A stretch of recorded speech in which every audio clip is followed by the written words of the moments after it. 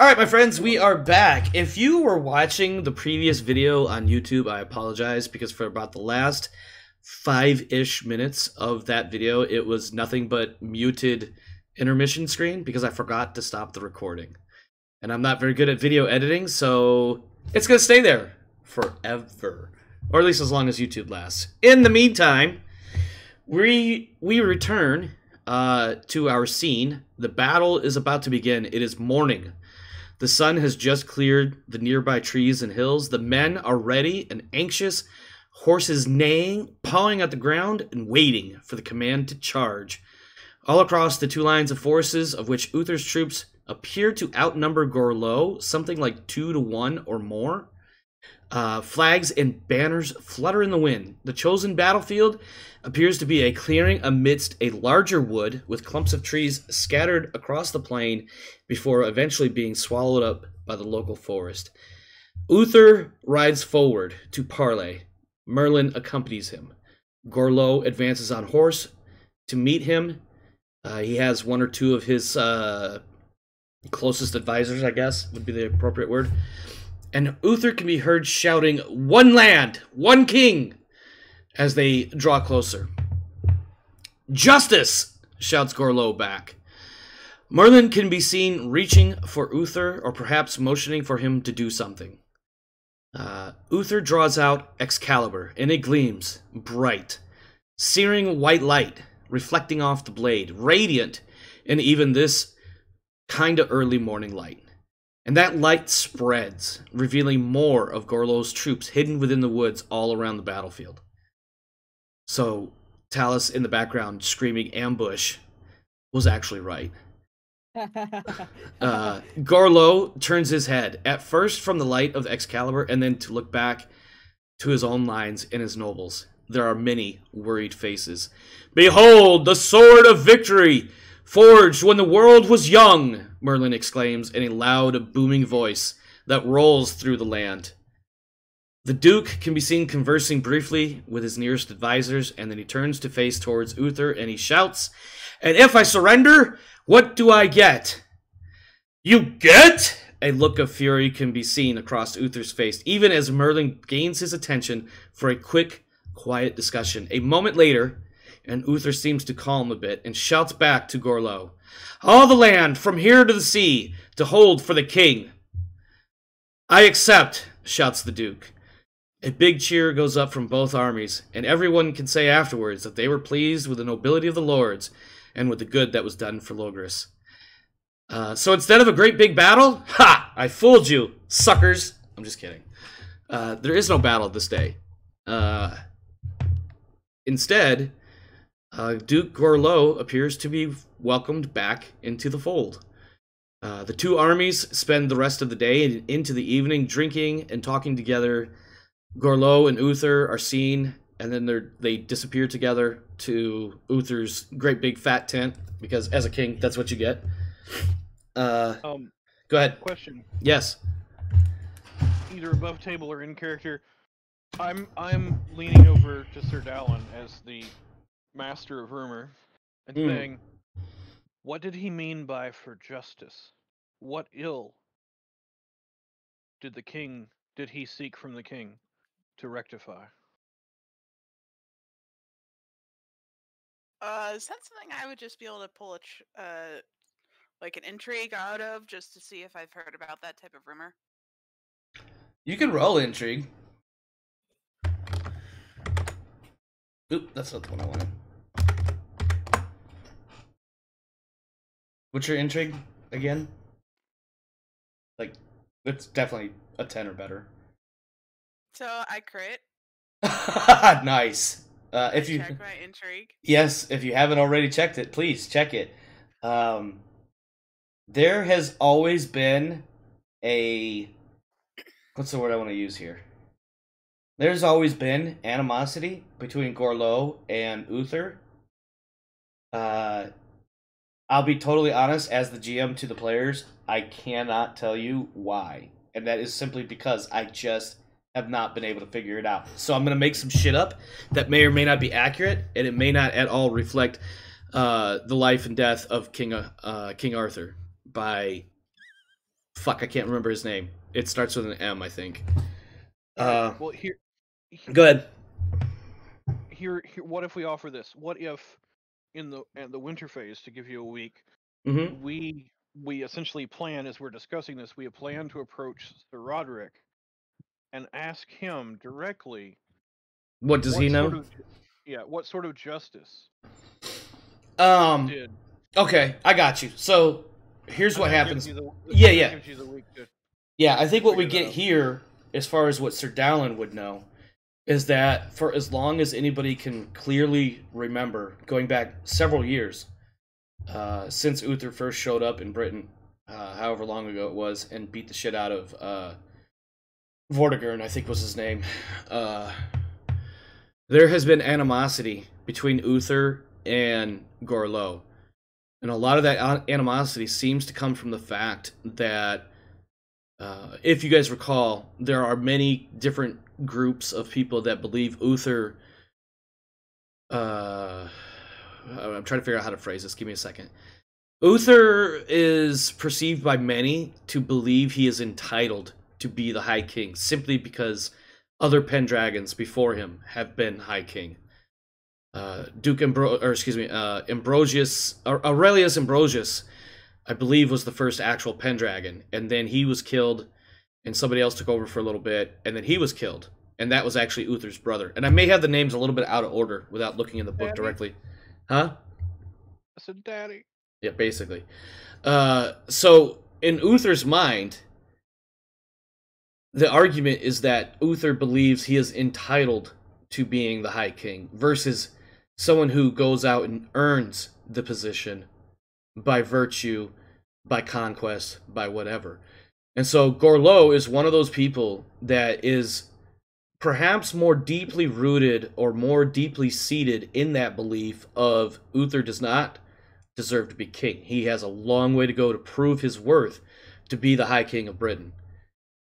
And so that is the source of this major animosity. And perhaps, as far as Sir Dallin would know, despite the fact that you rolled a critical on that, is that at some point in time, perhaps during a negotiation or other discussion about how to bring the lands together, Uther grievously offended Gorlo.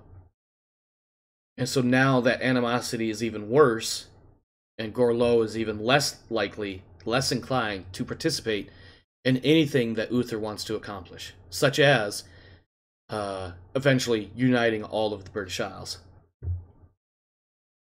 Does that make sense to everybody where I'm going, or did I confuse anybody or lose anyone? Yeah. Talus, Ro? I'm good. Good answer. Are you willing to wait for like a deferred answer on your critical? I could try to give a little bit more information through Roderick when we get to winter phase next session.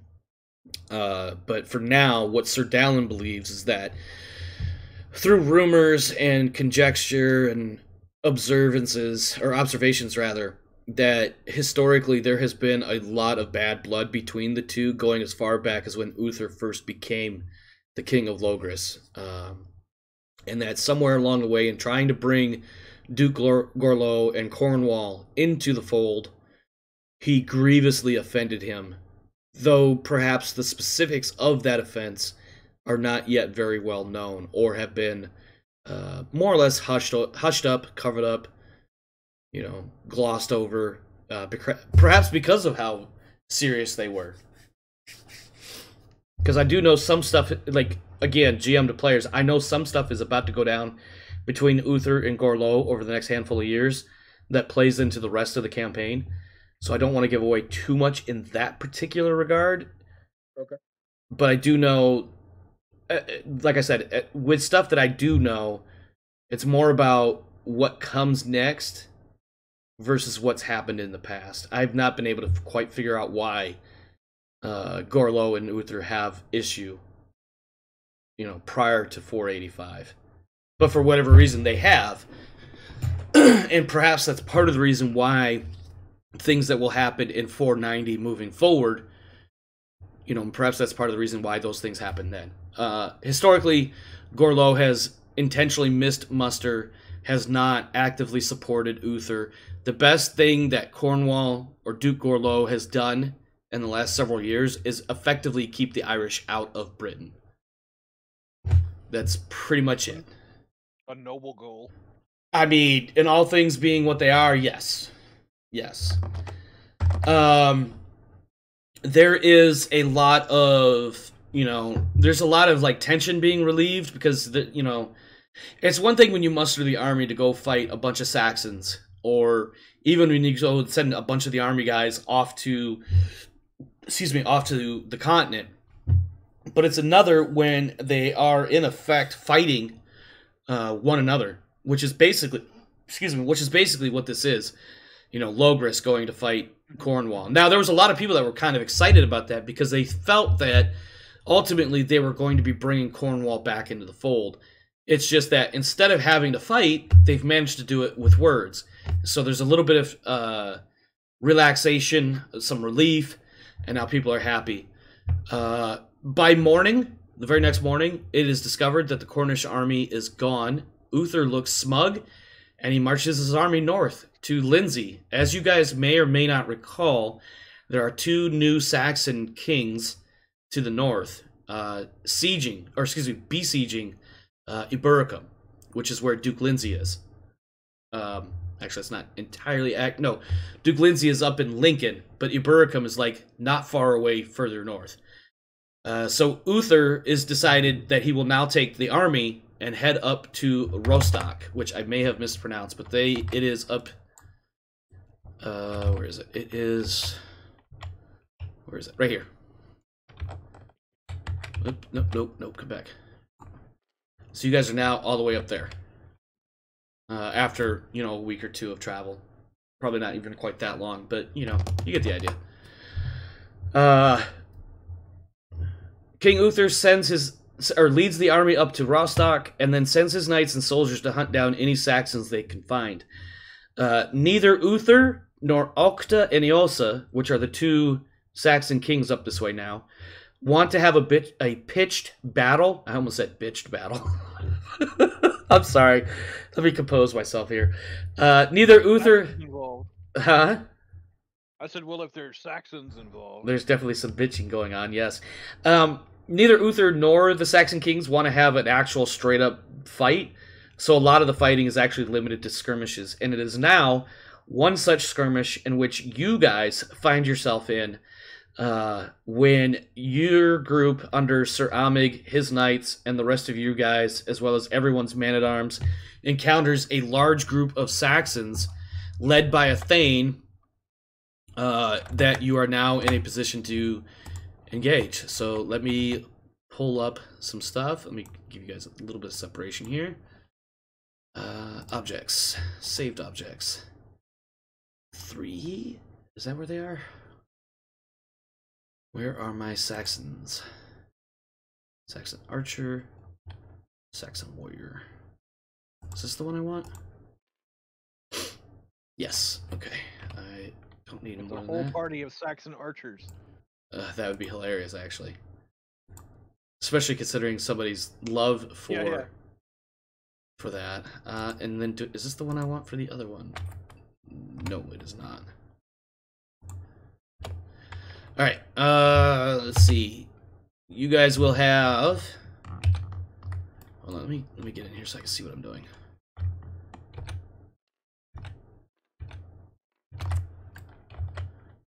Effectively, you guys will be broken down into 2 of these fuckers apiece.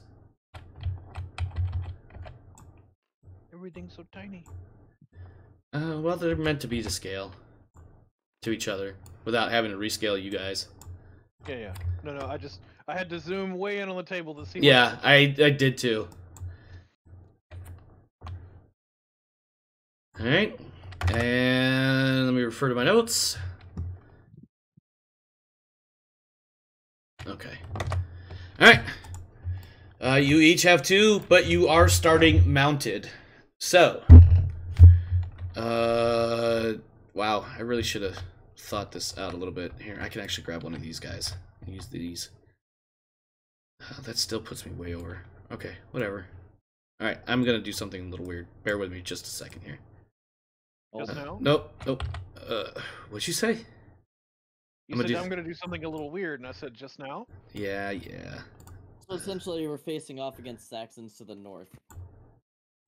Yeah. These are the northern Saxons that you guys are about to go and deal with. Damn it. Damn it. A sheen of energy appears to pulse around me, and my hair grows long and yellow and spiky as I call on my hate Saxon's passion. Okay. Would you turn into a Pokemon or something? What is this? I think he's making Super Saiyan. Okay, yeah, that was. It was coming to like I knew what the reference was more or less, but okay. Yeah. We will start with Sir Everhard because he has the highest glory of the group. You have 2 Saxons in front of you. You have your normal range of options, and you are mounted, which will give you a +5, and they will have a -5 right off the bat. You have your spears and such, so you can lance if you like, and do horse damage to one of them at least. Did we ever rule since I've got a big 2-handed axe, if I can use that from horseback? Just gotta go with no. Okay. I feel like between controlling the horse and the fact that it's built as a 2-handed weapon that isn't technically in the book yet for now, that just that's no. not the way it works in Bannerlord. Well, you know what? Bannerlord is a completely fictitious thing, so. I know. It also kind of makes sense that I mean, technically horses would be well enough trained that you really don't even need to have your hands on the rein in combat because you got one hand on the shield and one hand on the lance. But yeah. I digress. Yes. But the 2-handed axe is just unwieldy, even compared to an axe. Because you can, because usually, I mean, granted, in the 400s, couching a lance isn't nearly so simple as it is much later in European history. But I digress. So yeah, I'll be making a. Do we have enough room to make a charge? Yes. I'll say this. Let me clarify. In establishing the scene, your group is effectively charging at this larger formation of Saxons. And by your group, I mean everybody under Omic's control. There's probably a group of like, I don't know, a couple hundred. I just want to clarify if we like stumbled across them and we're just on horseback, or if our opening attack is a charge. Yeah, your opening attack is a charge. Your subsequent attacks will not be a charge, but you will still be mounted for essentially melee. Okay. So if you choose to charge, this is the time to do it on the first attack. I'm gonna do that. Okay. I'll go ahead, but first I'll go ahead and roll my Hatred of Saxon's Passion. Yep. Which will be a success, so you'll have +10. Mm-hmm. And then I've got the wrong screen up over there. Check your Hatred of Saxons if you haven't already. Obviously. I don't know how that's gonna get higher. It's already checked. Of course it is. it's checked from the feast. Remember the whole. No, I don't. But anyway, please continue. I'm interrupting. There was basically. Did someone say Saxons? Oh, my part in the feast. That sounds right. Oh, it's because you guys were gonna go fight the Cornish instead of the Saxons, and that's how the topic of conversation came up. Well, no, I drew a card that had to do with pick your highest. Oh, that's right, it was. Yeah, your highest passion, the thing you were most passionate about. Anyways, please. +10, +5. You're looking at a +15 to a -5, and because you are charging one of them. That one will be an opposed roll, but the other one will have an unopposed roll at -5 to your +5. Well, actually, so no. So granted, this is quite a bit of an abstract, but here's what will happen. You're going to charge at one of them with your full bonuses and everything, making it a standard opposed skill roll. The other one will make his attack, but he will have the -5 penalty because he doesn't have a great spear, which is the only way to counteract somebody on horse and not have that penalty. So if I'm charging, yes, just so I can clarify that, there I get the +10 from the. I've got a +15 on top of what I've already got, correct? Yes. Okay, so I think what I'd like to do is essentially I'm putting that would give me a 30. So real fast. I'm sorry. I know I'm interrupting here, but I'm rolling your. Well, this one passion will last one round for you. Sorry, please. You. I thought I rolled for myself. Oh, well, anyway. I mean, if you want to, because my one roll here was shitty. Yeah, I appreciate you. Me. Watch me roll a 1 too. That'd be hilarious. I'm gonna laugh. No, you got a 4. Okay. I'll take it. Of course you will. Yeah. So what I'd like to do on the charge then is it possible to essentially split my attack between the two, like maybe try like I'm trying to hit either trample both of them or I'm trying to use my shield to keep the one from, because you can split rolls when you're on foot. Can you do it in a charge? Is what I'm asking. I'm going to say no, with the addendum of if I remember to look it up later, we'll see if that's an option or not. I have a gnat flying in my face. What the fuck? Well, then I'm rolling on a 30 to hit, so I hit him. It's just a matter of how hard, and if I get a 20, it's a crit. Well, I also will be making a roll, adding -5, so you have 6 plus 15 is 21. I'm probably not going to come even close. I have an 8. I'm rolling, what is his axe? His axe is 15, so that's a 10, so that's a success, but yours is higher.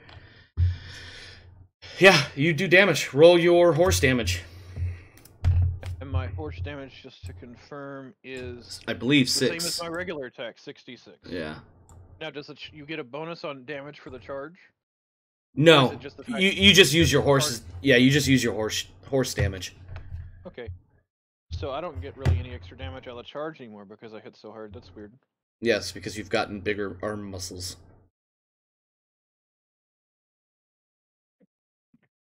This makes me slightly sad. Well, you went and worked out a lot. Alright, 22 minus his armor, which is 10 with his shield, because he did have a success. That is minus 16. Wait, did you take the -5 when you said he had a success? I did. He has a... Because their axe skill is 15, so I needed a 10, and I rolled an 8. Let me see which... This is you, so I'm going to take this guy. You needed a 10 and you rolled an 8, so that would put it like 3 above, wouldn't it? No. They start with axe 15. Minus the 5 is 10. I rolled an 8, which is still a success. Okay, I see. You did 22 damage, minus 10... Oh, 10 with the shield. Okay, so 22, that's 12. He is not knocked down or major damage. 30 minus 12 is 18, and he is still in the fight. The other guy will now make his unopposed -5 attack roll on you. Again, rolling against a 10, and he failed. That will take it to Sir Dallin. Who is this one over here? Sir Dallin, I'm assuming you're making your charge, or are you just going to run up into the fray? I'm charging. Okay, would you like to roll for passions?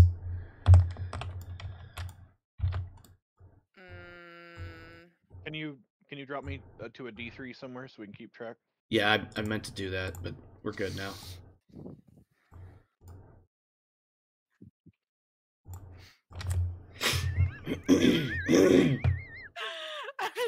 I'm like, do I get to? Should I be rolling hate Saxons or what?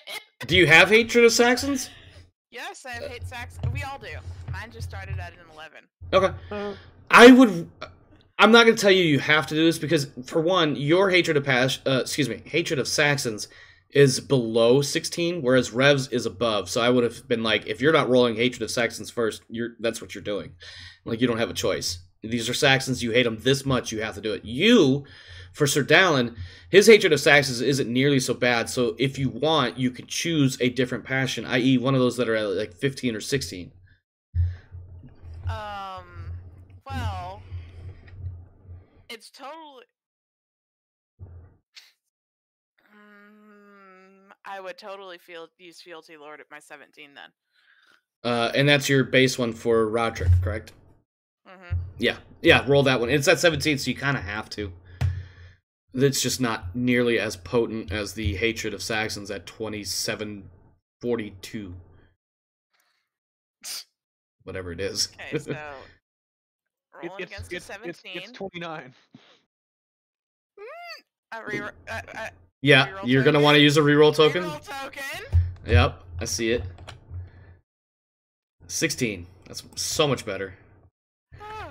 All right, so you have a plus Stare at 10. that for a minute. Yeah, you have a For a plus second, I 10. thought your passion was 15, and I puckered for a second. Roll 1d6 for me real quick, please, to see how long your passion lasts. 6. Impressive. Lance skill? Yep, you use your lance, and if it hits, but first, first before you, yeah, that's gonna hit. What is your lance skill? 10. That actually did not hit. However, let me back up. Passion's Yeah, active. I was getting there. I was gonna walk it through. So you have a 10. You have plus 10 for your passion and plus 5 for being mounted. So it's a total of 25. You succeed. I have a minus 5. I fail, so he is going to take full damage, no shield. So go ahead and roll your horse's damage. 66 rodents. Yeah, if you're using the standard charger, it's 6. And so he will take 15 damage. I believe his armor is 4. Yep, 4. So 19 minus 4 is 15. Major wound is 14. Alright, well, first things first, we need to apply this damage. So 30 minus 15 is 15. He takes a major wound, so his first thing he needs to do is roll dexterity. For some stupid reason, I did not put dexterity in here, or I just don't see it. I don't see it. I think... Give me half a second here, guys. Let me look this up. It won't take half a second.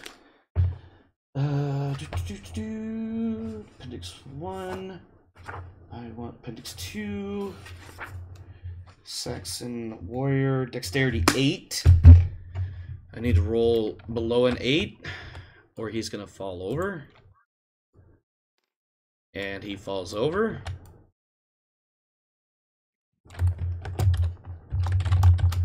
And now I need to roll Valor to stay in the fight, which is a 12. He is still in the fight, but he is knocked down. The other Saxon next to him will be rolling on a 10 to hit you with its axe. That includes the minus 5. That is unopposed, so it'll hit. And he has, I think, 5d6 damage? Yep, 5d6.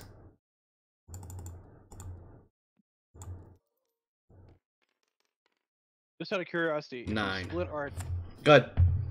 if we chose to split our attacks during attack, can we attack one offensively and the other defensively? Is that something we can do, or does it have to be both offensive or both defensive? When it comes to defensive, you don't do any damage against them. You're just Yeah. Isn't that? Yeah, that's when you're defensively fight, you can so you can really only defensive fight or fight normal in that regard. I didn't know if when you were splitting your dice between the two of them, if you could choose to go defensive with one and offensive with the other. That's one I would have to verify, but in my head that doesn't make sense that you would be able to do that. Okay. Rodance, my friend, you take 9 points of... no, I'm sorry. 14 points of damage minus your armor, but not your shield. Your armor should be 10, if I'm not mistaken. Sounds right. Let me double check my sheet. Yeah. So effectively... It's just standard. Yeah, so- yeah, just standard. You don't get Yes, your you shield can. bonus then. So basically what happens is you charge in and basically you smack this dude pretty good with the lance. Your horse knocks his ass over because he took such a relatively big hit. His partner next to him gets effectively a free shot as you're passing by, and he manages to, you could place the wound on your body wherever you like. But I'm thinking like, something like leg, thigh, something. Said 9, right? Yeah, 9 damage, because it was 14 minus... No, I'm sorry. 14 damage, minus 10, so it's 4 damage. It's on the shin. Oh no! Took an arrow to the knee. There you go. No There you go. way. Alright, that takes us to Sir... Oh, let me drop this one down. That takes us to Sir Vidamar. Not a perfect night. You are mounted. You may make this one charge this one time. You can call upon passions. What would you like to do? I'm gonna do Lord. Loyalty Lord. Yeah. 15. Yeah. All right, roll your 15. Don't fuck it up. Lord. Oh, you critted. All right, so you get a plus 20. Go ahead and check Loyalty Lord if you have not already, and increase your Loyalty Lord by 1 to 16. Did you get all that? You got 3 things you got to do. Wait. Hold on. Yeah. Wait. So check it if you haven't already. Okay. Now increase it by 1. All right. And What's the third thing? you did it already. You rolled the 1d6 to see how long your passion lasts. So you will be rolling your lance skill plus 25. This guy is pretty well fucked. He might be able to get his shield up in time, but it won't fucking matter. My lance is 10 plus. It doesn't matter. So yeah, well yeah, you're gonna add 15 to the die roll, which makes it 33 Damn. against this dude's 3. So he will get his shield up. All right, are you rolling? Is Vitamar riding the Charger or is he riding the Courser? He's riding a Charger. He's not on a Courser. Okay, so you get the full 66 damage then. Yeah. Minus 10. The minus 10 was my armor, not anything to do with you. 26. He takes 16 damage. That is going to be a problem for this young Saxon warrior here. So first things I'm going to do is I'm going to reduce his armor or his hit points to that, and then he takes. Oh, you rolled a 16, so he's got to make a knockdown anyways. That will be against a dex of 8. And even if he survives that knockdown, he still has another one to make because he also took major wound. So first that. He failed that, so he's knocked down regardless at this point. So 12 damage isn't a wound on the one that I hit. Just curious because you. Major wound is 14, knockdown is 16. Okay, just. No worries. And then 12, actually, the 112 I'm rolling against is his Valor, because he took a major wound. He needs to see if he stays in the fight. And he will be fleeing once he is able to get up. But he's currently knocked down. He is currently knocked down, which will give him an additional -5 in the next round of combat. Your second opponent there, though, will now get a... Hold on. -5 on his attack roll, so he needs to roll a 10 or better. Unopposed. Or excuse me, 10 or under. He misses, so you are good to go. And that will take us back to Sir Everhart, who still has 2 enemy Saxons in his face now. But he is mounted. Okay. So right now... I'm sorry, go ahead. I'm gonna draw my sword. Uh-huh. I think with my bonuses, that should give me a 30. What's your sword skill? 15. Yeah, you're at 30, so you can divide 30 up divide 30 up however you want between the two. Okay.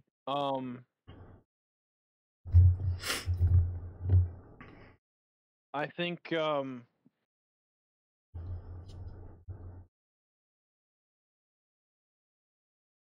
18 on one and 12 on the other. Okay. So which one is going to take the 18? The one that's already been hit or the buddy? yes, the one that's already been hit will take the 18. Okay. I am rolling. He is rolling against a 10. So please make your attack roll.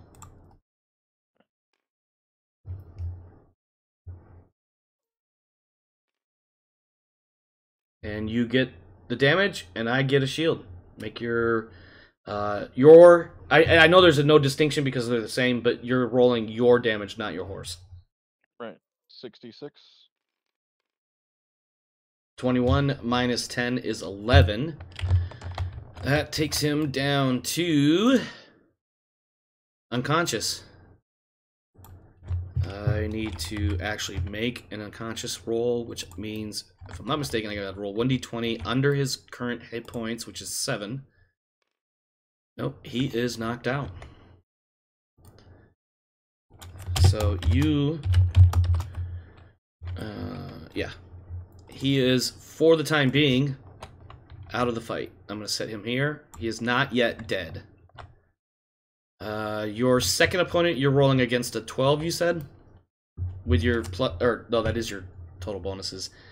Go ahead and make your attack roll. I am rolling against a 10. And I missed.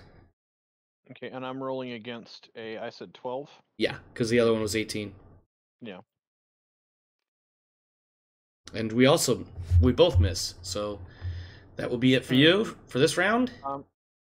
Are you going to use a reroll? I'm debating a reroll token. I think I will use it. Okay. Make your roll. That is a fumble. Your sword breaks. Oh.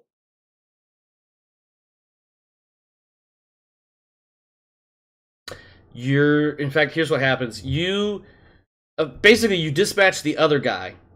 When you strike him, and you cut through various layers of leather and padding and whatever else he's got, you don't notice this, but it chips your sword. So when you swing to hit the other guy, it catches on his shield, even though he failed his roll, and it actually causes your sword to snap in half. What I need for you to do is make a squire roll to see if your squire can get another sword in your hand between now and the start of the next round.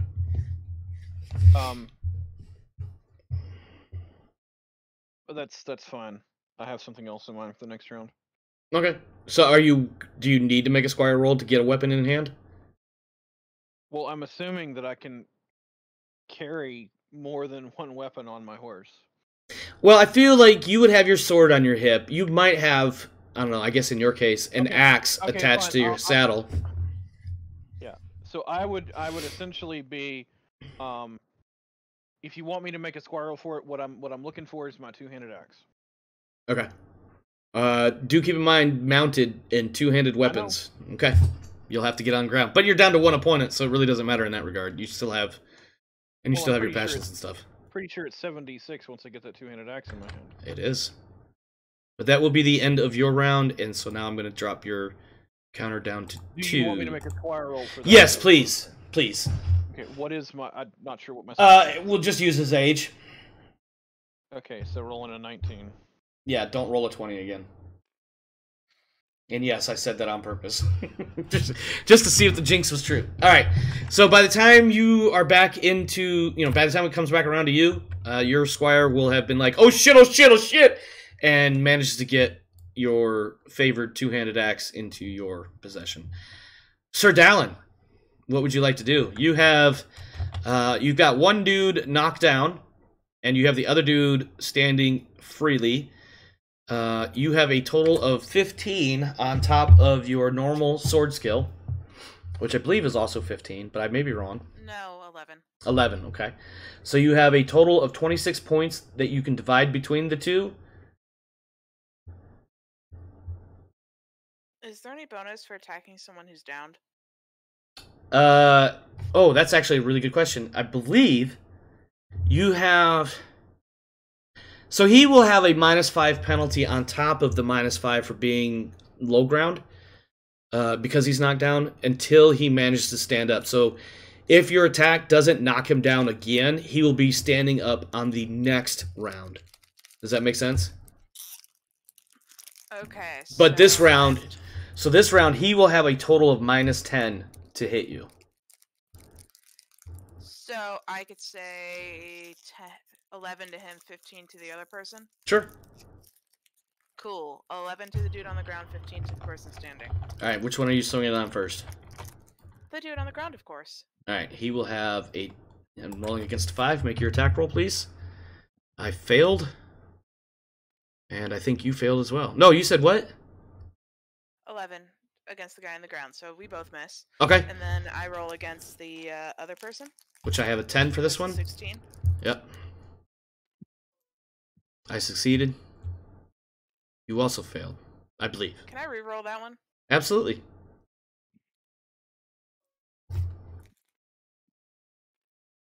I believe that is still a failure.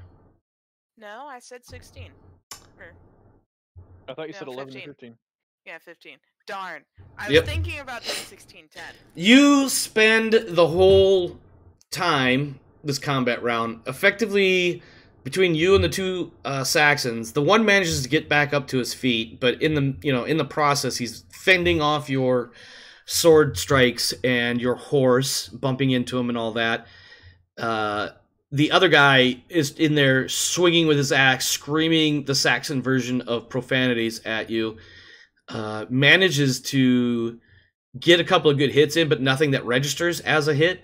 And that will be the end of that round for you. I'm going to drop your turn marker down to 4 for your passion. Sir Vitamar, how shall you avail yourself in this fight? You have one dude that is knocked down. He will be fleeing if he makes it to his feet at the end of this round. The other one is completely untouched and angry that his second cousin twice removed was knocked over. Fuck. Well, Vitamar dismounts. You're going to dismount into this fray. Dismount. You're Yeah, going just to dismount. surrender a free +5 to you, -5 to your opponents. Yeah. Are you sure you want to do that? Yeah. I realize you have your 20 plus 20 on your passions, but I'm questioning the tactical wisdom in that move. He's just dismounting. Okay. Okay. You're on foot. Your horse runs off. Once it realizes there's nobody on its back, it takes off. You have your sword skill +20 at this point. What is my sword skill? I believe it's 15, but I'm making shit up at this Yeah, point. it's 15. It's 15 plus 20, right? Is it? Plus the bonus, right? Yeah, +20 for your critical Yeah. passion Alright, roll. so he's gonna coup de grace the one on the ground essentially with 20, and then the other one 15.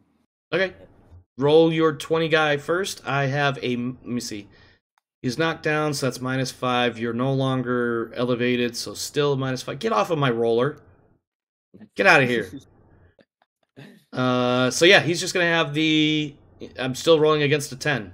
So, go ahead and make your roll. I'm hitting the guy that's knocked down first. Correct. I succeeded. So did I. You rolled on my roller. Roll yours. So really such a difference. No, Is that but... even mine? Which one is mine? Anyway? Doesn't matter. It's fine. He will have his shield, so you get to do your personal damage. I'm attacking the one that's knocked, though. Yeah. Okay, just checking. And 66 is my damage. Jesus, Vitamar actually got some muscle on his arms, huh? Yeah. 25 damage minus his 10, so that's 15 damage. That straight out kills him. Yep.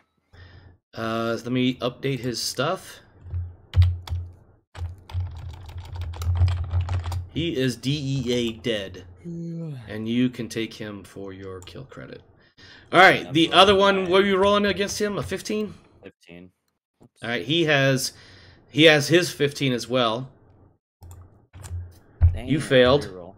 You're using reroll, okay. Still failed. So I will be doing so actually I think what happens is as you're fucking around trying to kill the other guy and make sure he's dead, he gets a effectively a flanking shot or even into your rear arc and does 5d6 damage to you. So let's roll that. Vitamar takes 20 damage minus his armor only, which is 10. So Vitamar takes a 10-point wound. How fun.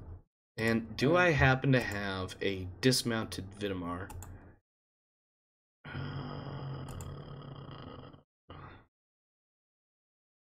You might as well fish out Oh, here we go. You might as well fish out your dismounted Everhart while you're in there. Give me 1 second. Oh, I got too many windows open here, so scale them down just a little bit. From an axe, right? What? Yeah. From an axe, okay. Yep. Put you in here like that. Take this guy out of here, and you. Well, Actually, yeah, that is it. That's it for your turn. So I'm going to change your turn marker to a 4. And that does take us to Sir Everhart. Are you dismounting as well? I am leaping off my horse with a battle cry of Pro Mortui, and which is for the dead in Latin. And That scans. And swinging my big two-handed chopper. Okay, give me 30 to hit. Now, can I split it between mine and one of the others, or would that be like a whole turn to move over and assist one of the others? There is some separation on the battlefield at this point, and I do have one other thing I need to add to what is going on here, so give me just a moment as I fix the visual representations. Apparently you guys are still much larger than the Saxons, but whatever. That is the one remaining for Sir Vidomar. This is the one remaining for Sir... what's-his-face? Everhart. And lastly, we have, if I can find the correct figure... yeah, that would be this guy. Yep. Where... God damn it. It's that tiny little dot on the screen. So... yeah, as you guys are, well, especially Everhart, as you are dismounting, you hear a fierce war cry coming from towards the back of the Saxon ranks, and there is what appears to be the Saxon chieftain of said local group barging forward. And he is, I'm going to roll, no, I'm not, well, I am going to roll, so give me 1 second here. Even is Talos, odd is Everhart. Great. So even is Talos, and I rolled a 1. That means Sir Everhart is taking the Saxon as well as the other not chief. Okay. And it is your turn, Mr. I have 2 hands on my 1 axe. Okay. Well, I am going to...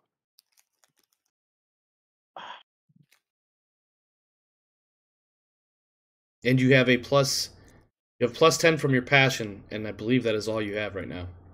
I gotta let the dog in. Be right back. All right. So I'm essentially at 25.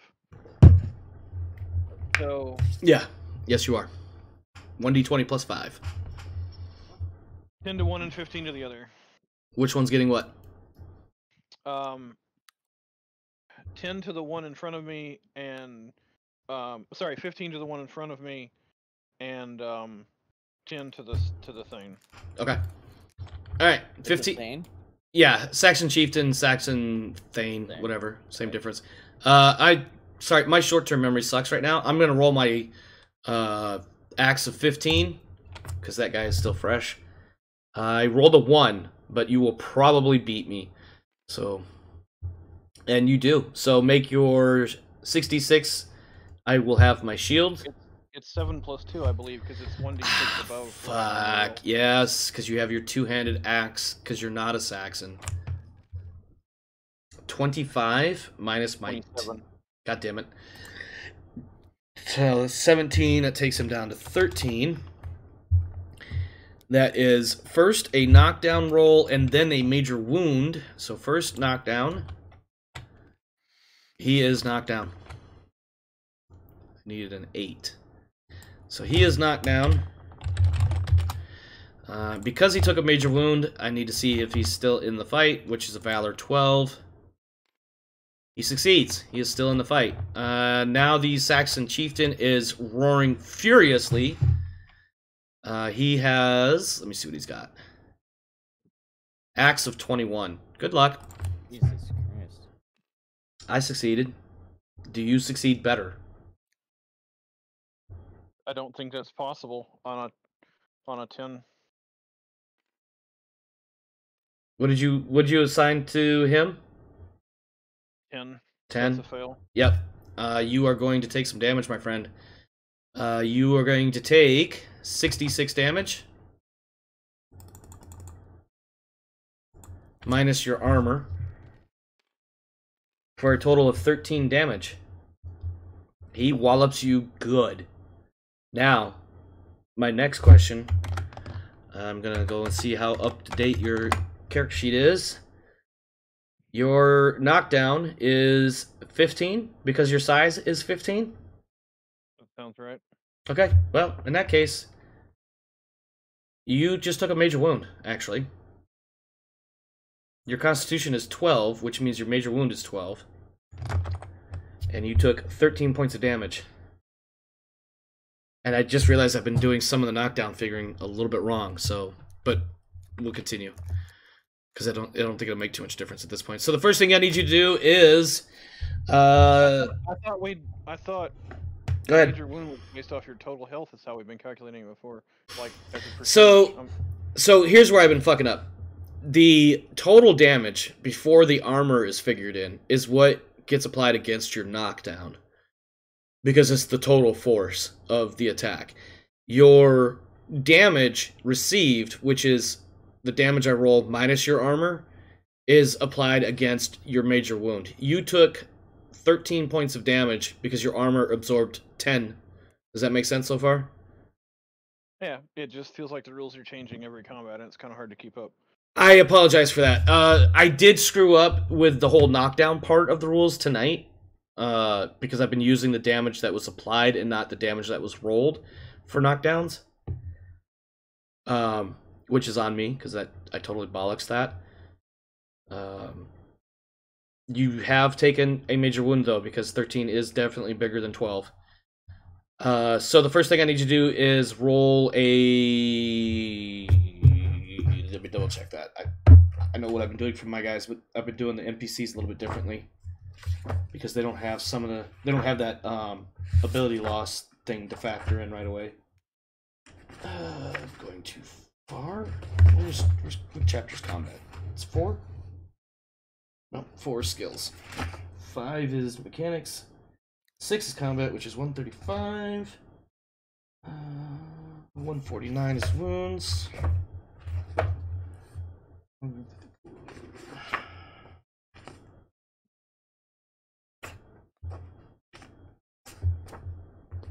Alright, major wound. Check chirurgery needed.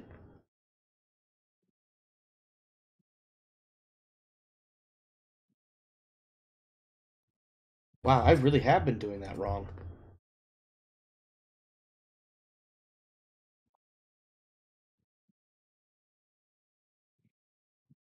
Your character falls unconscious unless he makes a successful 1d20 roll against your current hit points. Which shouldn't be too hard. Yeah, that's new. Yeah, because I wasn't doing that before. I was having them roll knockdown. You didn't do it against Yeah, hold on. Yeah, no, I know. Because hold on. Let me look through this really fast. I know I did something different. Oh, it was the attributes, so I had them roll to see if they were knocked down, when what I should have been doing was rolling to see if they were knocked out. Alright, roll a knockdown. Roll dexterity. And if you fail the roll, you're knocked down onto the ground. 3. Alright, you're good. Next, you need to roll.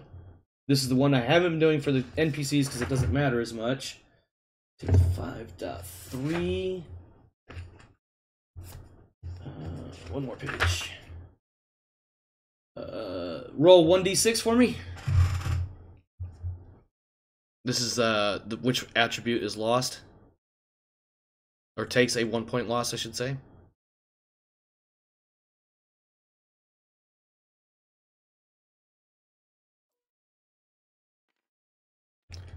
Fortunately for you, a 6 is no loss. And lastly, roll Valor.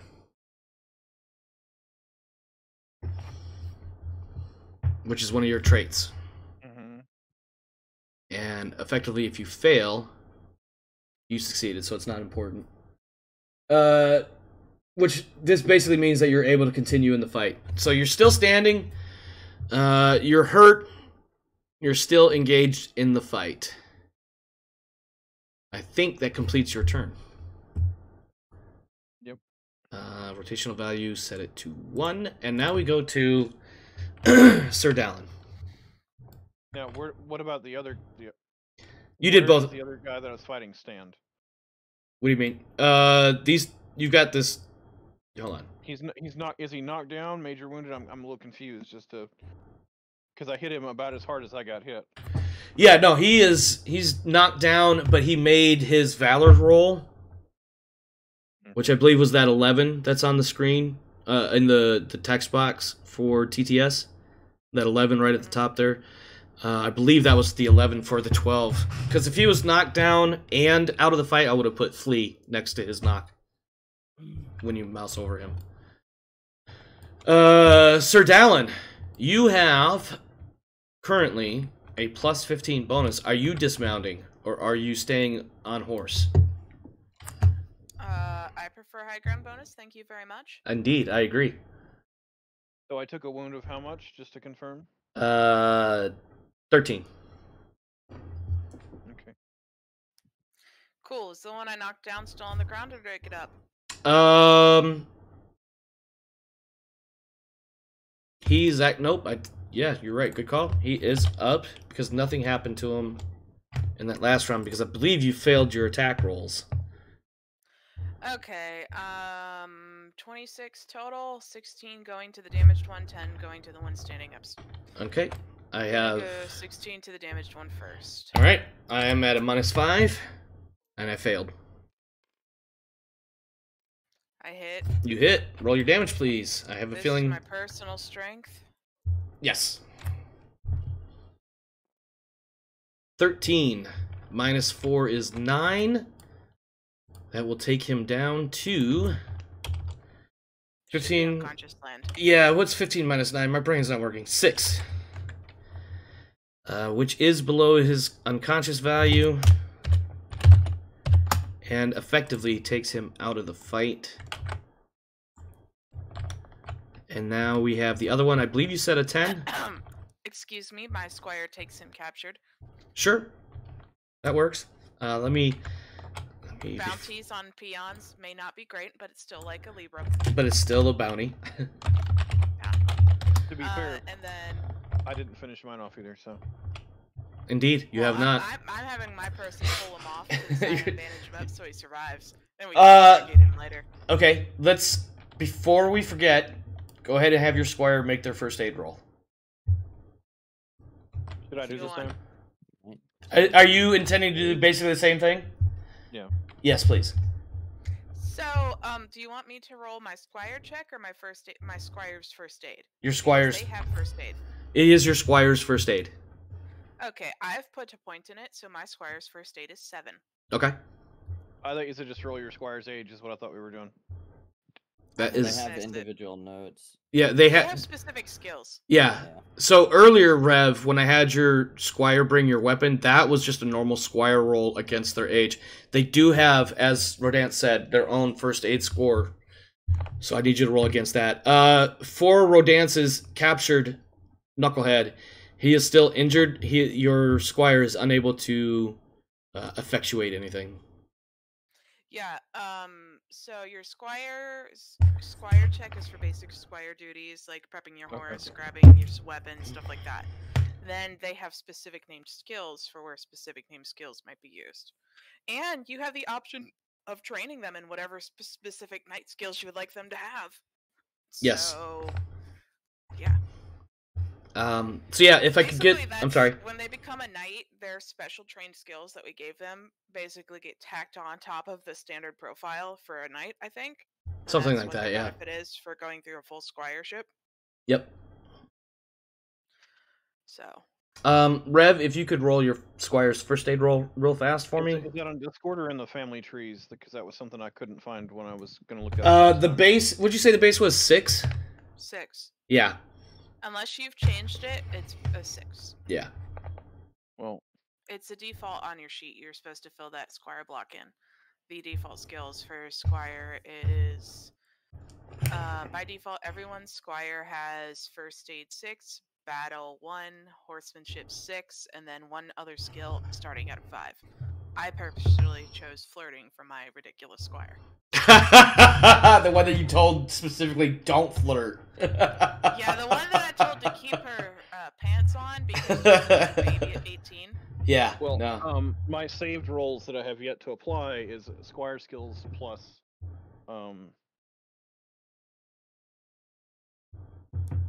8. So Wait, run that by me one more time. I missed something there. before, when I was supposed to look it up, which I'm not sure where it is, Uh-huh.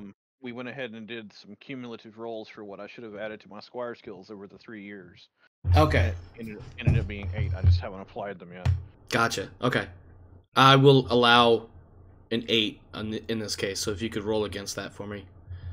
Well, I already rolled an 11, so I failed.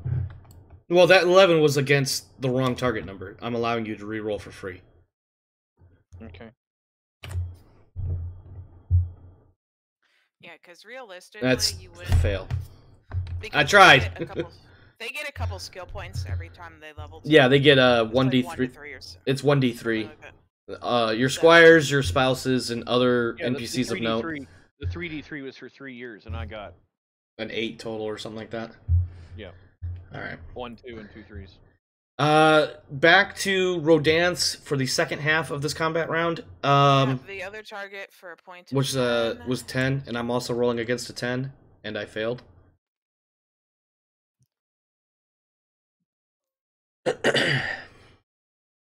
And you failed as well. Don't care. I knocked the other one out. That's all I was really going for. Yeah, you've leveled you're even the playing field, as it were. So, all right, Sir Vitamar on foot, facing one opponent at the moment. That opponent is fresh. Yep. What are you doing? You have a plus 20, excuse me, to your attacks. That is, what is your sword skill? It's a 10, but isn't it increased with plus the valor? Or not the valor? See, yeah. I'm sorry. I gotta walk this through again in my head. Your sword skill is what again? 15. 15. Plus 20 is 35. So it's actually rolling against a 1d20 plus 15. You definitely succeeded. I don't think I can fucking... Unless I critical. Which I just critical. They have an axe of 15. A critical trumps a success. You will still have your shield. Yeah. Alright. Oops, wrong one. 66 minus 16. Wow. Oh, nope. I take that back. No. I need to roll. No. I criticaled. I was supposed to roll Oh, fuck. double damage. 33 minus 16 is 17 damage. And it looks like you have taken a major wound as well. So, one step at a time. Your major wound, I need you to check chirurgery needed. Yeah, my major one's 13. How many hit points has that left you with? I mean, from the 10, early 19, so 19 minus whatever you just gave me. Oh shit. What'd you give me? I just rolled 33 damage. Minus 16, which is 17. So 2 hit points left. Oh, Yeah, you need to roll a 2 or under, you're gonna be knocked out. Bleeding profusely. With an active Saxon in front of you. Oh my god. I meant this to be just a relatively simple skirmish. What is going on? Normally, You want it to be a relatively simple Good. fight. That's what you said the last 2 Why times. are you throwing bosses at us for relatively simple fights? Exactly. Okay. Relatively simple fights within the first few years. Okay, hold on. I'm thinking my way out of this one. Hold on. Your character is definitely knocked the fuck out. His squire snags his ass and runs away. Yeah, that's literally, yeah. Roll your, Same mistake as Farvel. yeah, roll your squire age or less to see if your squire is able to get your body out of the way. Okay, so here's what happens. Your squire manages to run in. Roll again. Hold on, let me think. Roll your squire. Does your squire have any sort of combat damage on him? No, just battle, it says. Roll against a 10. Unopposed.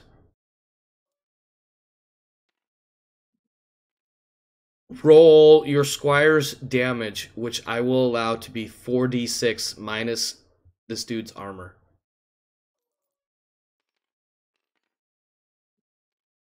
That is 9 points of damage that your squire is able to put on this Saxon, which doesn't affect him in any way. Other than have to go tank him so he doesn't pick up. Yeah. So, and then he pulls your profusely bleeding body off of the field. So basically, what he does is he manages to run in, and I'm kind of thinking like this might be amusing and maybe a little too much, but I feel like your squire runs in and does some form of like a crossbody tackle and a quick stabbing motion with a knife or something.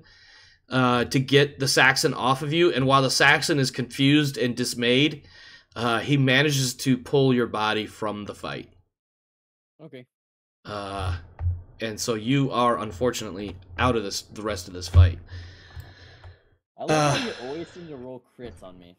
Listen. It's the exact same thing that happened to Farvel. Listen. Go ahead. If you hadn't rolled a crit on him, we're still in a uptight situation because of what you're throwing at us. Yeah. Now, I'm gonna roll against a 12. I'm gonna roll again against a 12. Fuck! So I think what happened there was two of, Sir Amig's House Knights rush in to even the odds a bit, and instead of being able to knock either of these two weirdo Saxon normals out of the fight, they just kind of, they don't knock them out of the fight, but for you guys, they're not in the fight anymore.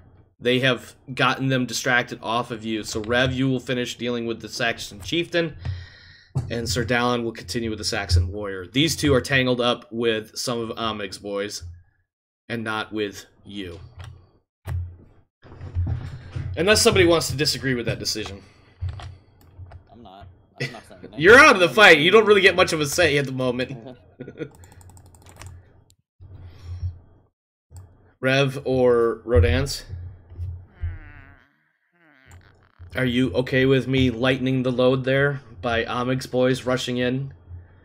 Yeah, I mean, that's kind of what would happen in the ebb and flow of combat. Yeah. I was really hoping to, like, I mean, the result is still the same. You know, you're not going to have to deal with them unless I make rolls later saying that Amig's boys got fucked up and here they come back at you. Which would be kind of a dick move.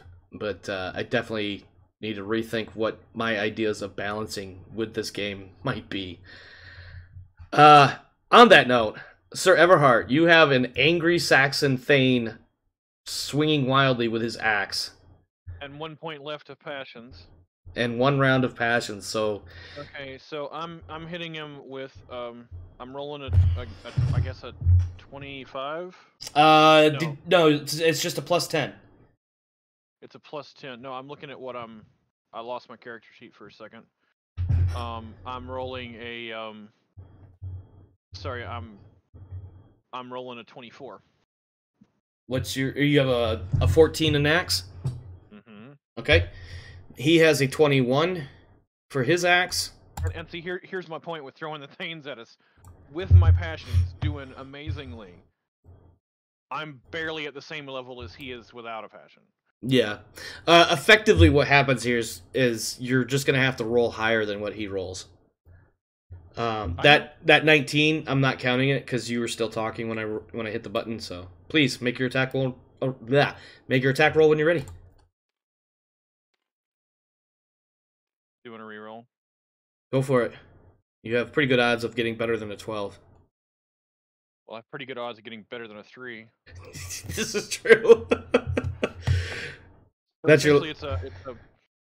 So it's going to be my roll plus 4. Yeah. Oof. Not quite.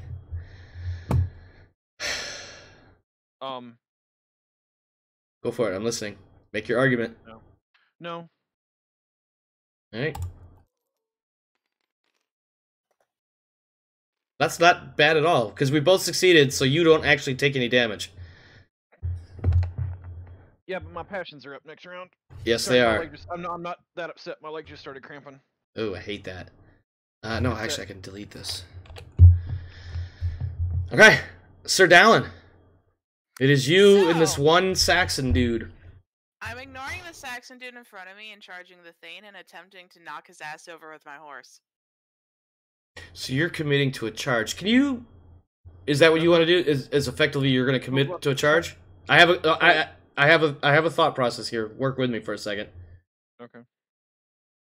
Is that what you're going to commit to doing? I was gonna ward Rodance about an unopposed attack if she had any damage. I couldn't remember if she was wounded yet or not. I think she took like a Yeah. couple points. I'm assuming I can't because I can't. I can charge at him, but I would be taking the unopposed attack. That would just be soaked by my armor.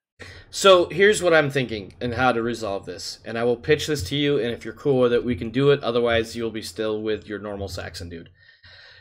I propose that if, in order for you to effectively disengage with the Saxon to go after the Thane, I need you to pass a horsemanship roll.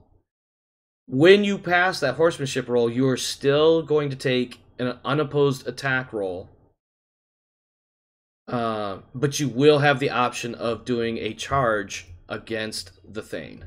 Does that make sense? What happens if I fail the horsemanship check? You are locked in combat with the Saxon in front of you. And then I just proceed normal combat. with Correct. him. Correct. Okay, cool. I can't fail the horsemanship check. A la passion. What is your horsemanship?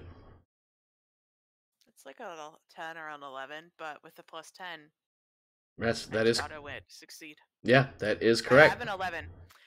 So I auto succeed the horseman. All right. Ship check. I'm going to go make. Run it, dude. Yep, I'm going to make my unopposed. I fumbled. So please, as the Saxon struggles. He breaks his sword. Like, Well, he has an axe. And I think what happens is he tries to take an attack at you, and in the process of you rearing your horse to turn it around, he takes a hoof to the face. But it doesn't really hurt him necessarily, but it's enough to knock him on his ass. And therefore, you're able to break away and make your charge attack against the Thane. So yeah, lance attack at plus 10 from passion. Yeah. Make your attack roll. Now, if she's attacking him, does he now have to divide his dice between us? For this charge attack, it is unopposed because he is in combat with you. Okay. That is a success. Please roll your horse damage.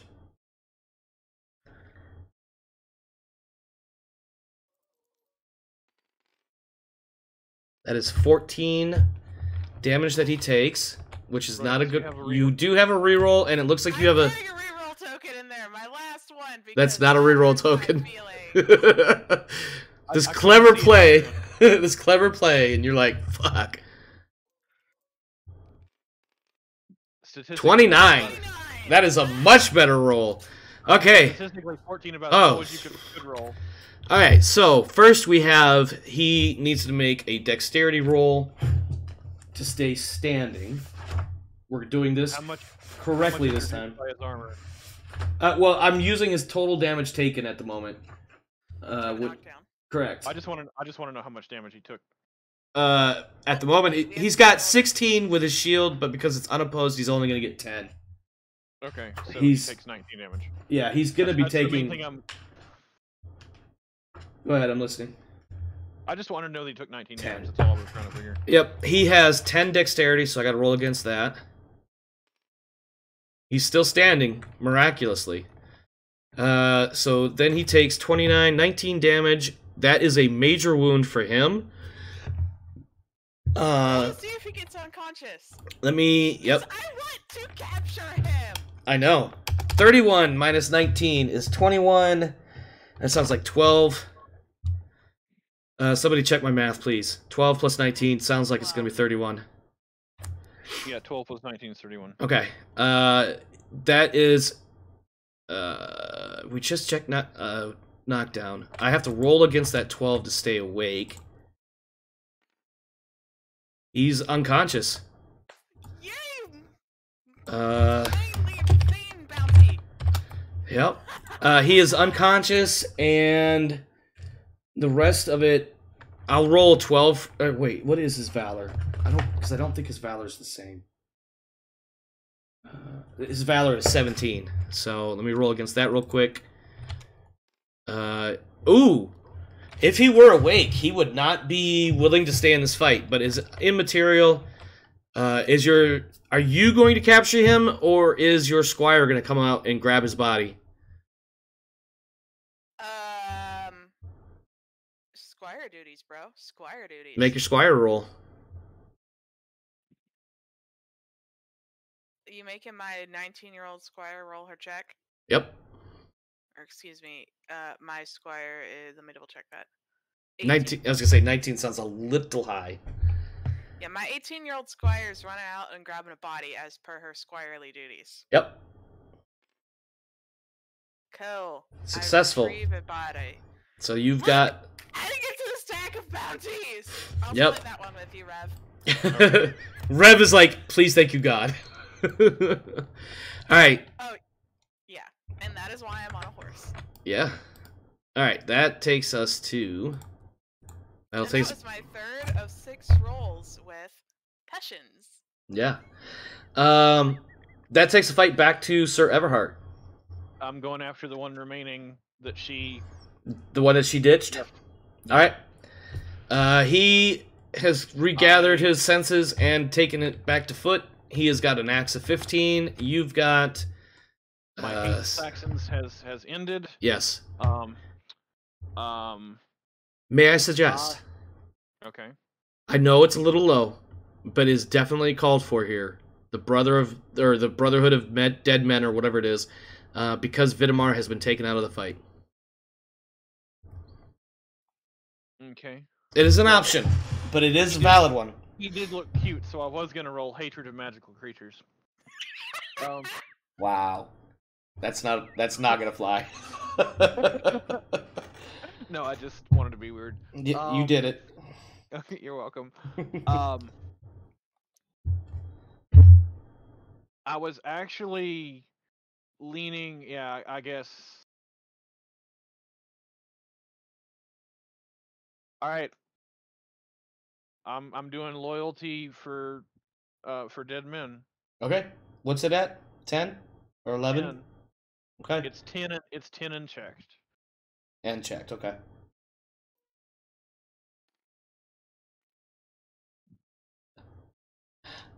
I tell you what, I will call that a 10.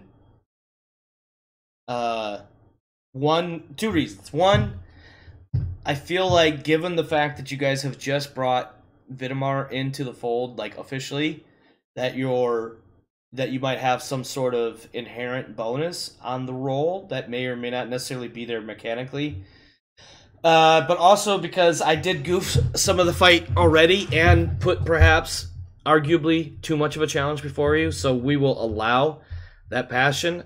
That said, I need you to roll 1d6. Actually, we're gonna do 1d3 because I don't think we're gonna need to go that far, to be honest with you. But 1d3 to counter some of the. So you're saying I criticaled on my passion? Well, it's already checked, so. So that would be two rounds. Yep, and I just set it to 2. But no, critical would mean it would go up by 1 automatically. That's also would mean it would be bonus. It would be a plus of 20, not a plus of 10. You know what? You've a hard time. No, but you've made a semi-convincing argument, and I don't want people to misunderstand and think that I am not a what's the word I'm looking for here? A benevolent GM. So yes, we could do a little retroactive hand-waving bullshit here and say that you can increase your Brotherhood, whatever the hell it is, to 11. Peon, we're about to raffle off his face. Yeah. So you can raise your Brotherhood. You can raise your Brotherhood of Dead Men to 11, keep the check, and now kick this dude in the face with your axe. Well, what I'm asking is, do I get a critical? You get the plus 20. Okay. So I'm rolling at a plus 34, or a 34 total. Yeah, so that would be 1d20 plus 14 versus my need of 15, and I failed. So I think he's about to get splatted. Yep, he's splatted. Roll your 7 plus 2. 76 That plus 2 damage, that is. I was gonna say 7 plus 2 almost seems like some sort of strange ammo counting. It's like, yeah, this, 7, gets a plus 1. It's like, yeah, this one's 7 plus 2. What? Yeah, no, 76 plus 2.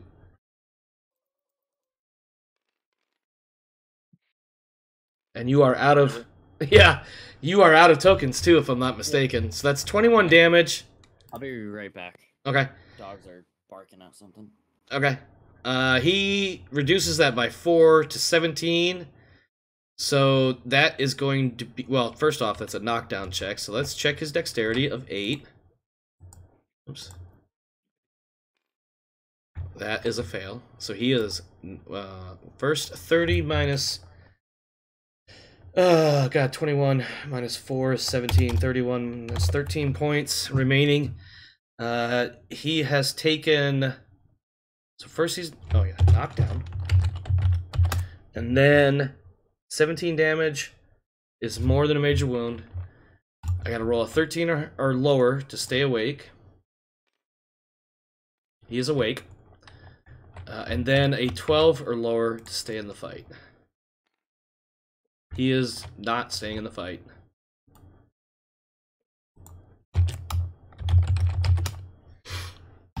Since I haven't used my squire has ineffectively been so far, can I basically just have my squire run him down? Let me think for a second here. I mean, it could be Rodance's kill. I just was gonna say. Yeah, let's let Rodance, Well... I don't need kill glory. I'm collecting bounties, thank you very much. I feel like Rodance is distracted with, like, checking the pockets of this thing. Or, sorry. Rodance is Sorry. exceptionally prudent and finds the usefulness of collecting bounties much more satisfying than the glory of turning in bodies.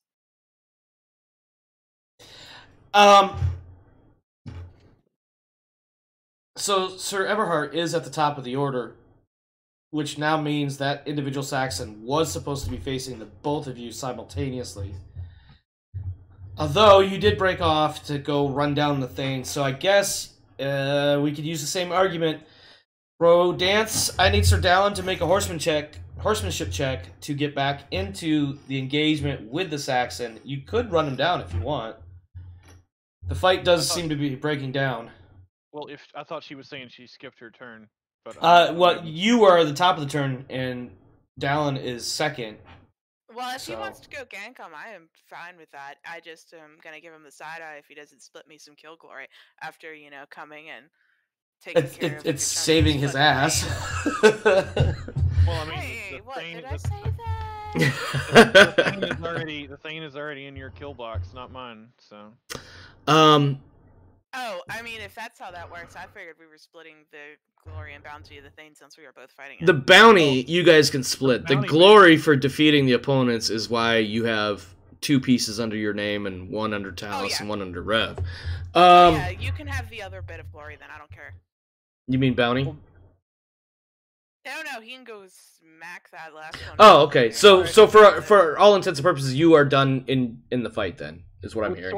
With sort of a frustrated exhaustion of like, really, he's running. I pull my throwing axe off my belt. Well, hold on. Hold on. And the only reason why I'm interrupting is that's not what's happening. He is currently knocked down. Once he is standing again, he will be attempting to fight. So this is effectively another round now. I thought you said his valor. He lost his valor roll and would be. Oh, that would have been the thing. He did fail.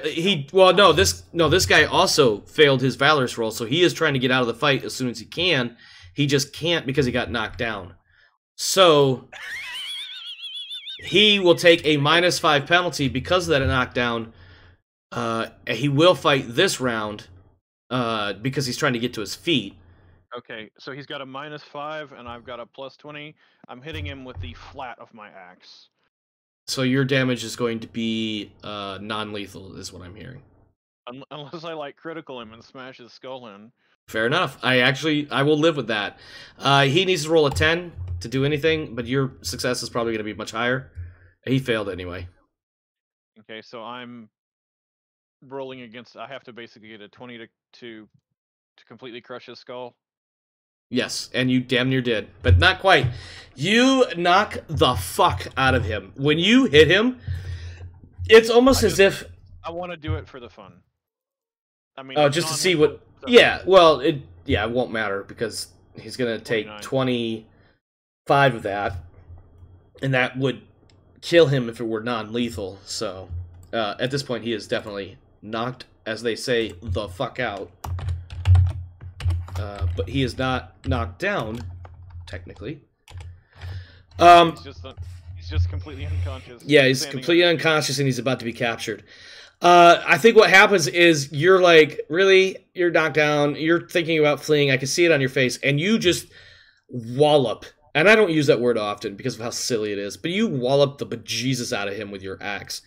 And let me hit him with the, like, I don't even hit him with the axe head, actually. I just hit him with the butt of it. Yeah. You catch him on the side of the of the head, or you catch him with the butt of it, something like that. And it's almost as if before you even make physical contact, his eyes are already rolling up into the back of his head as he collapses in a heap of broken, bleeding body parts, but somehow still alive. He is captured. His arms are going in directions that aren't supposed to. Yeah, pretty much. He is definitely captured, and that completes the fight. That wasn't the fight you guys thought was going to be, but had hoped it would be, but then it wasn't because I threw too much at you. Rodance, do you want to deal with the other two Saxons, or? By the time you guys are done, they have already been... Actually, let me roll real fast, see what happens with these guys. Make a roll for it, I'm curious. Yeah. So I get bounty and kill credit for generic, split bounty... Oh my god. So, just so you guys know what I just did, I rolled against a basic 15 sword for House Knights of Omig to finish these guys off.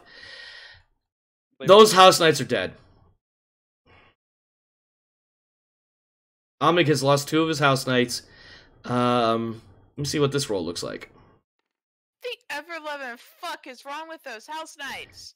Well, this guy is currently...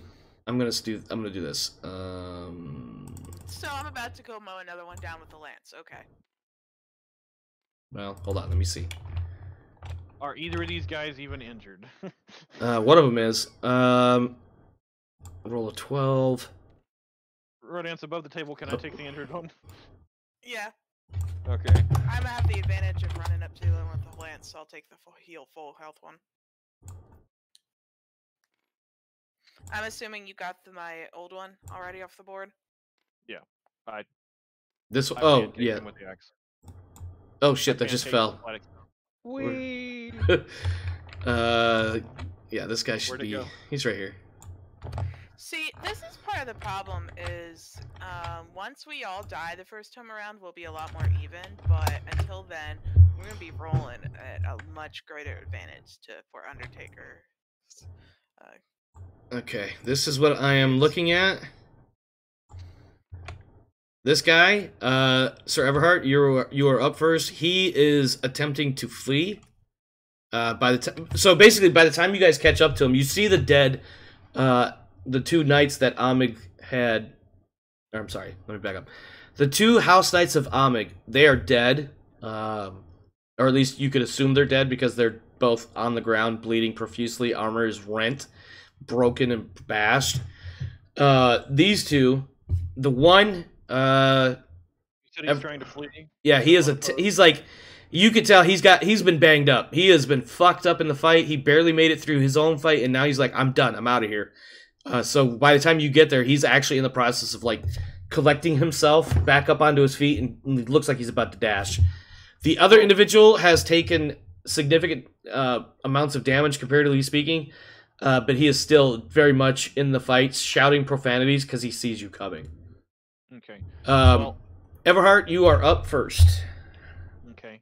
Well, at this point, I'm almost kind of done with fighting. Like my passions are spent. You're getting tired. I'm beat up. Yeah. Probably a little dinged up. Yeah. So, I'm drawing on my last reserves, and I'm thinking, I'm doing this for my family. I am saving. You know, this is basically sort of a cross between this is for Farvel, and something like, I'm doing this to ensure these Saxon dogs don't hurt my family. You still have 1 round of your other passion. I had 2. I just burned 2 rounds. I only had 2. Oh, yeah. You're right. Okay, sorry, please continue. So, I'm gonna roll, I guess, if you'll allow it, love of family. I'll allow it. I will allow it because of the indirect connection to Farvel and thus to Vidamar, and how Vidamar's out of the fight, and you need to kind of do this to, I guess you could say acquit or help exonerate Vidamar in this fight. Well, Perhaps even revenge against. He's trying to keep parts of his wife's family alive. Yeah. Family enough. Yeah, no, yeah, that makes sense. I think we've misunderstood. This is more like, you've been in combat, and I'm like above the table here. You've been in combat. You've been at that place where your energy levels are expended. You'd rather just go home, and you're digging deep. And you're like, whatever it takes to get through this moment is what we need to do to get through this moment. Right. And what I'm doing to dig deep is I'm reaching down and I'm thinking of my family. I'm thinking of Farwin. Yes. And I'm thinking, this is for the people back home. Yes, because technically Farwin is your nephew as well. Yeah. So yes, that definitely works. By all means, make your family passion roll. I will allow it. It's a 15. That is a success. You have plus 10. Roll 1d6 for me. Okay. Only 1? I'm kidding. I'm sure you'll be rolling more in a moment.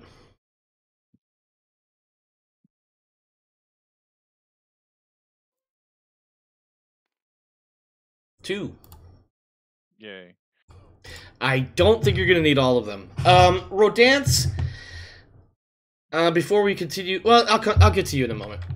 I need to finish this part first. Alright, so you have plus 10 on your axe. This Saxon, he is... excuse me. Other than the fact he wants to get away, he has no further penalties. So he will be rolling... Or is he fighting? He wants to flee by the time you get there, but he's basically stuck. Okay. So he has to fight, but he doesn't have any penalties. So I'll be rolling against a 15. And I failed. So this guy's probably fucked. That looks like a solid hit. I'm not even going to do the math.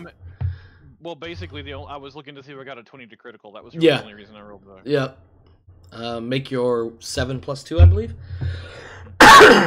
He's done. 32. Yeah, he's dead. I'm not even gonna call it dead. I'm just gonna stick him. You're throwing him off the table. Why? I didn't mean to. Actually, I do need to mark that he's dead. You just fuck him up. You catch up to him on the scene. He's over there like, I just want to go home. I'm done with this shit, kind of like you. He just didn't have that whole reserve of being able to call on his family. You come in, you basically gut him with your axe. How much is his total health? Like 0. How much is? From start, it's actually 30. Well, I basically did more than his total health, even if he wasn't wounded. So I basically just like cut him in 2. Well, he does have armor, so that would technically be a 34 that you would have to defeat to make that happen. Oh, okay. Never mind. Yeah, but yeah, you definitely gut him. Like, you run through all of his armor. You know, the bits of it that are still left. He's gutted at the very least. He's done. He's not ever getting up again.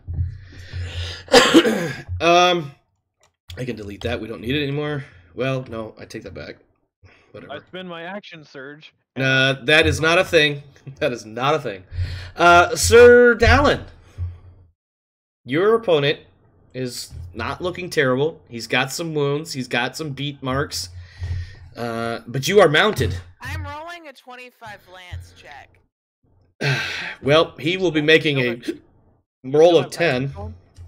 Yeah, I think. I rolled a 6 on my passion. It's still running. This is the 4th roll I've had on it. Yeah. Technically 5th if we're counting the round I've skipped. We are.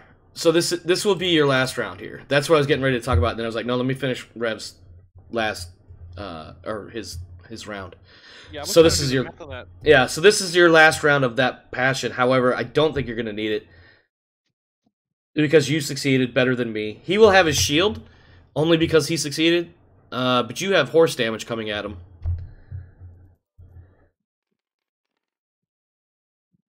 A 20. Minus 16, it's only going to be 4 damage. Do you have any tokens left? Nope. Okay. Alright, well, first it's 20 damage against his 16, so I gotta roll Dex, which is 10, if I'm not mistaken. He's still standing. 20 damage minus 16 is only 4 damage. That takes him down to 13. 13 is not enough for unconscious, so he's still in the fight. You are mounted. You have a +5. He has a -5. Next round, before we begin that round, is there passions you might want to call on, or do you want to just smack this dude and be done with it? Wait, what about me?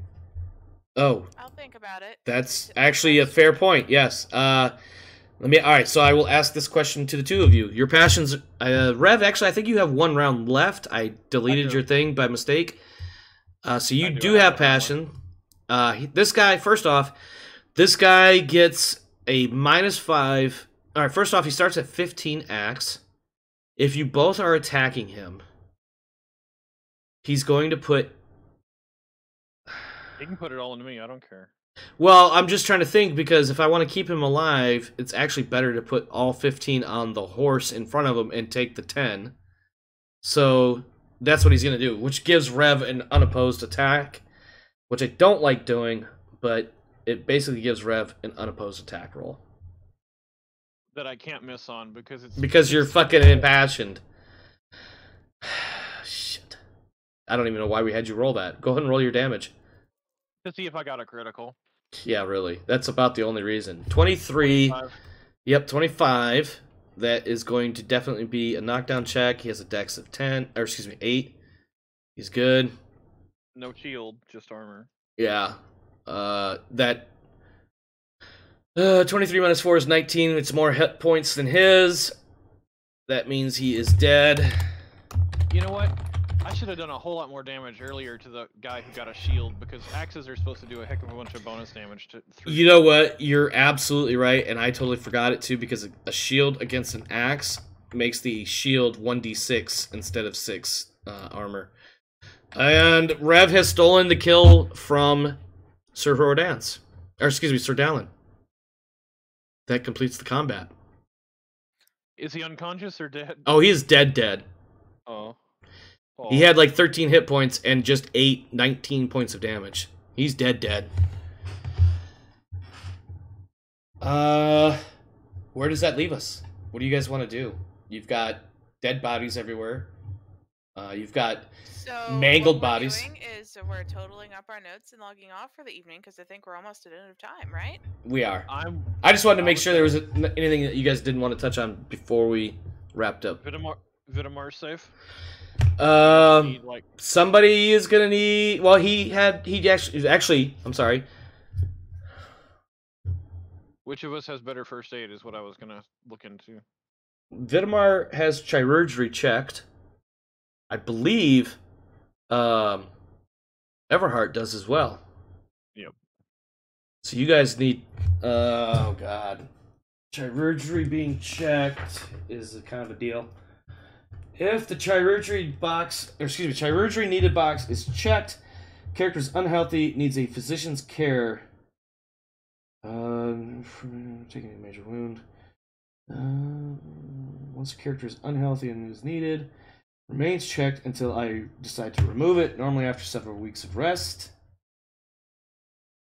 I think what we see is something of a montage of Rev Everhart effectively collapsing on the battlefield from exertion. Squires, Sir Dallin, others will gather around him to police up his body, to take it to what could otherwise be considered to be the medical tent nearby. Vidamar is already there. Over the course of time, the group will make its way back to Sarum. Vidamar is unconscious for the majority of that trip. until he can get his hit points back up. But I had half my HP left. I collapsed. Okay. Well, you had, did you, but just to verify, you had chirurgery checked because you took that major wound, am I right? Yeah, yeah. But you made your unconscious roll as part of that major wound check process, correct? Yeah. Okay, so you collapse more from just the exhaustion and the drain, the physical drain, you know, bleeding all over the place and whatever. You go to the hospital tent, you get checked out, they work on you. It's not nearly as severe as Vitamar. Vitamar, if I misspoke, I realize now that maybe I did misspeak. Vitamar is unconscious for the rest of the trip, basically. Because he's down to, what, like 2 hit points, I think? 2 hit points. Yeah, you're... On a trip. Yeah, he is on a trip. You, for Everhart, you know, after a few hours, you're okay again. You're definitely sore. You're definitely like, yep, that's definitely going to leave a mark. I'm fucked for a while. But you're otherwise relatively ambulatory. Meaning, for those that don't know, that you're able to get up and move around. I know you know, because you've been classified that before. I apologize. I did not mean that in a rude manner. I was... I've also been not classified as that before. Thank you very much. Yeah, non-ambulatory. Yeah, let's wrap it there. Let's wrap it there, and let's talk about glory. For this session, I gave you glory earlier for the duel. You receive 10 glory for witnessing the submission of Duke Gorlo, all 3 of you. All 3 of you receive 50 glory for finding these rampaging Saxons. Who got the kill or capture on the Saxon Thane? That was Dallin? Yep. Dallin receives additional 30 for that one. And then it's... Wait. Go ahead. Sorry, go ahead, finish. And then it is 20 per warrior in front of you. Whether captured or killed. I thought I had killed 5. one before I was dragged off the field. You did, yeah. Vitamar killed 1. Rev, you've got, or excuse me, Everhart has 1, 2, 3, 4. 2 of them are dead. 2 of them are captured, I believe. Yep. Something like that. So there was the one that I killed of the 2 that I was facing initially. Yeah. Yeah, because you did a pseudo coup de grace. And then the other one went off to fight what's his face. Yep, went off to fight one of Amig's knights and then killed him. Yeah. And then you Alright, killed just him. to recall for I'm just doing Talus, hold that. on 1 second. That would be 4, yeah, not 5. I miscounted. Yep. So it's 20. Hold on, what did it say? Yeah, 20 each for the 80. So it's 130 total for Rev. I mean, Everhart. Talus, what were you saying? So just to keep my in track of my honor, gained 5 for watching the duel between Everhart and the other knight. Yep. Fuck, my brain's not working. 10 for watching Duke Gorlo surrender to the king. Okay. And then 50 for this fight? 50 for the fight, and 20 additional for each person that you killed or captured. So he gets 50 plus 20. Yeah. Yeah, because after he killed the first one, or beat the first one, the other one beat him. And then the other one did a cup check and 85. Yep. And then Dallin, you get 20 for the one and 30 for a total of 50, it looks like here. So you get 100 for the entire battle, plus 10 for the duel, and 10 for Gorlo. So 120 for today. 10. Yep, that sounds right. All right, and then just the to clarify, is there any additional glory for capturing versus killing? No. Because I'm not sure about that. And then Oh, what's the bounty on a Thane? I'm gonna have to look that up. I'm gonna have to put that in the next session. Okay, so I'll put that as a note at the end of my. Yeah. You will look up. I think it's warrior. Yeah, I will look up the values for the warriors and the Thane. It's not going to be terribly large, but it's going to be something. Saxons are stingy. We're not Yeah, dealing with so Yeah, it's like one Thane and what, 2 warriors we Yeah. bountied off of them. Yep. And for the record, well, to be clear, also, it's actually not a bounty; it's a ransom. If you pay, or excuse me, if they pay it, those individuals will get to go home that you captured. Yep. Just for the record and clarity. Yeah. So the question is, there is ransoms, but the Thane might actually have a bounty. Like there might be an English lord, or not really English in this case, but a British lord who was like, yeah, I want that Thane. That is a possibility. We'll see what comes up next week. Up to you. Yeah. All right. Well, that will take it to the end of the evening. Let's start closeouts, starting with, actually, Rev. Words for tonight and final thoughts. My name is Rev. I'm sick of fighting things. You can catch me on Twitter at @ILickNipples. No, stop. And my OnlyFans is Nope. Toes for Life. Oh, wow, Rev. Fuck. I want to point out really fast. Are you sure, Rev, they don't count as your toes? They belong to your surgeon after as much as work as that poor people has done on it. Well, to be That's fair, probably I have fair. several toes with no toenails because of surgical issues. Wow. Anyway, I think, by the way, just for the record, and this probably won't What? help me out a whole lot, I believe my thought process of adding that Thane into this fight was believing that you guys would be stronger now than you were 2 years Honestly, ago. If you waited one more round, it would have been fine. Yeah, It that was also. introducing when you did. Yeah, I think in my notes I had you guys were fighting 6 warriors, and I had it to add the Thane after the first 2 go down. And you're right. Maybe if I'd waited just a little bit longer. Should have been after the first 4. Yeah. It would have been one-on-one-on-one. Yeah.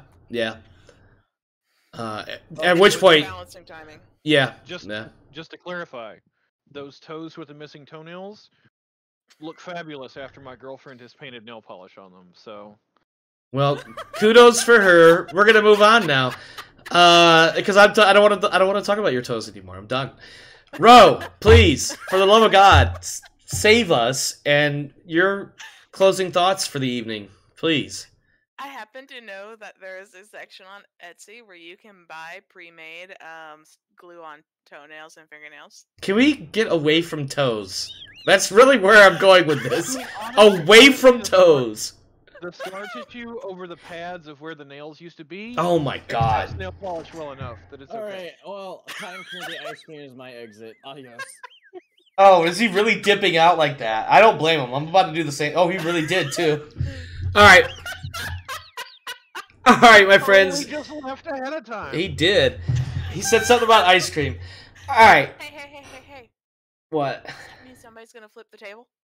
No, it's still locked. All right, that is it, my friends. That is everything for this week. Or excuse me, I'm sorry. That is it for tonight. I hope you enjoyed it. Thank you for everybody that stopped by. Thank you everybody for hanging out. Join us again tomorrow as we return to Second Star, the Traveler 2300 AD role-playing game experience, where the players continue their exploration into what exactly is going on with the OMS Andrew Carnegie. And then Thursday, still in the air. I have not fully committed or decided as to whether or not we will be doing Operation Turning Point's Operation Revival placement trials. In the meantime, this world is a crazy place. I've got some crazies right here to prove it. Make sure you're doing what you got to do to take care of you and yours. And as for me and mine, we're out of here. Have yourselves a wonderful evening, and we'll see you again tomorrow. Thanks a lot.